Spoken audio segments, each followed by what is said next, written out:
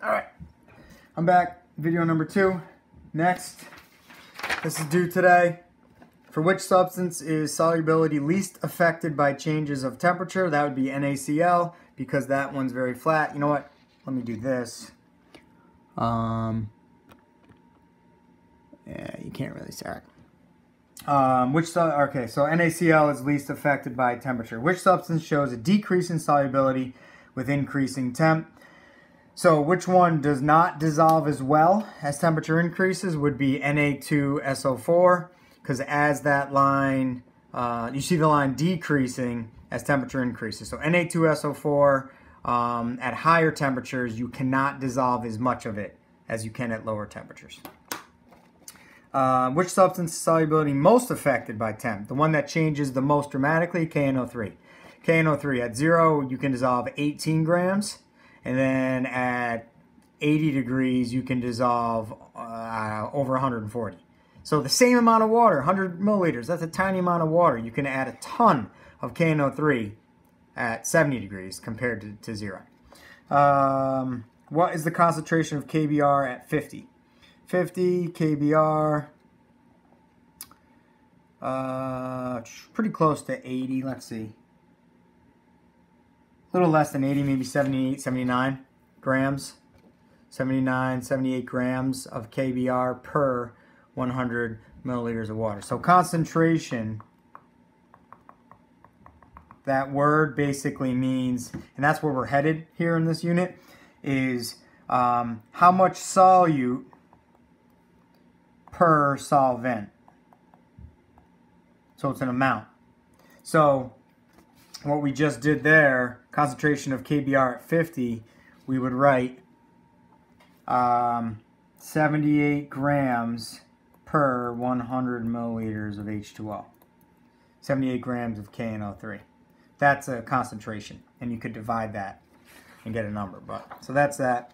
What temperature does the solubility of KNO3 begin to exceed that of NaNO3? Begins to exceed NaNO3 around, I don't know, 72 degrees Celsius is where it starts to pass it, 72.